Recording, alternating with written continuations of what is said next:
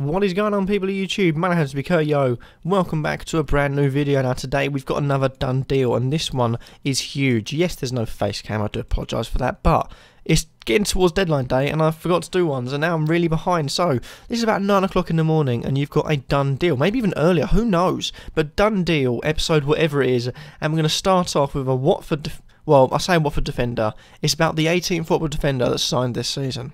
And that man, of course, is Yunus Kabul, signed from Sunderland, going to Watford on an undisclosed fee, valued at £4.5 million on FPL. And again, I'm just going to say I don't know what to expect with Yunus Kabul. Sometimes he's really good, sometimes he's really bad.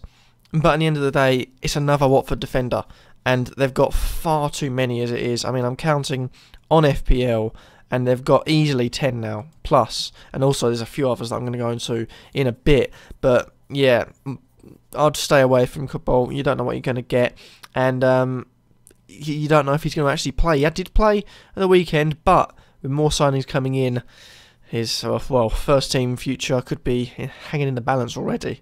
Staying on the theme of Watford, we've got Roberto Pereyra, who has joined from Juventus for an undisclosed fee. He's a midfielder, valued at £6 million, started off really well for Watford at the weekend, grabbed the first goal. I don't think he's going to go up in price at all, so £6 million should be alright, and I really, really rate him. He's a fantastic player, and I have criticised Watford a lot on Twitter and in videos, saying I've signed well too many players. This one is good, and I feel like he will be good this season, and he started off well, scoring a good goal against Arsenal. But that being said, you just don't know what you're going to get. You got Pereyra on £6 million. You've also got Success, who's just coming back now. You got midfielders like Janmaat and Kurtyoy, Kurtyoy in good form. So I don't know what you're going to get. You also got Igalo and Dini up front, maybe even Otaka.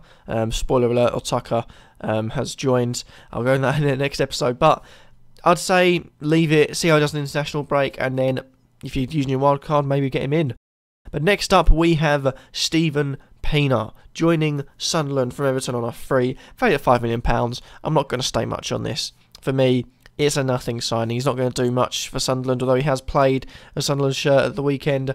I don't see him doing much. He's a bit past his time, and for me, I think he'll just go into a club player come at the end of the window.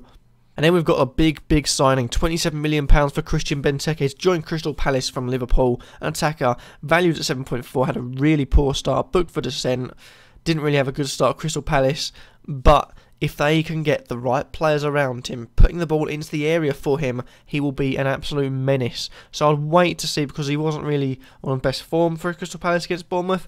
Wait for Palace's next game, see how he does, and then see if he can emulate it into his team right from there. But for me, you need to see him get in form first. A lot of their wingers are based around cutting inside and shooting, or cutting inside short balls. They need to put their crosses in the area. If they do that, there's a force to be reckoned with. Then we've got a loan move. Hallelujah, we've got one loan move in the episode. Brendan Galloway joining West Brom on loan from Everton. Defender valued at £4.5 million. Played a few games last season, and that could be a good differential. I think he's going to play a lot for West Brom. He's a good little left back, and he could, get up and down the wings quite fast, get a few assists and goals. So yeah, I'd look into that. But the only problem is that if Chris Brunt comes back, or when Chris Brunt comes back, will he play ahead of Galloway? That's something I'm not too sure about. So bearing that in mind, if he doesn't come back ahead of Galloway's a great signing. If he does, for the temporary, it could be a decent signing, I suppose.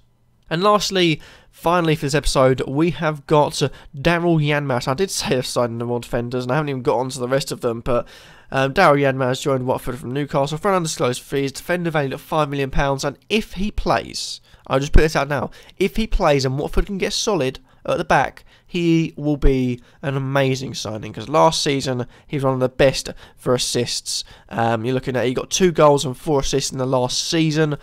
Of course, he came off the bench. This last game at the weekend. But if he can start playing, he'll play in that right wing back slot, I believe. He'll play 5 at the back, with him playing right wing back ahead of Amrabat. Could be really, really good if he plays, that is. But I could see that being a really good signing if Watford play a solid football and get a few clean sheets. And that's that for this video. Hopefully you have enjoyed. Remember to like, comment and subscribe. And what signings are you excited to see in FPL? Rumour has it that as I'm recording this, we've broken £1 billion of spending, which we didn't break until the winter transfer window last season, which is good but also depressing, I suppose. Thank you for watching. Hopefully you have enjoyed, and peace.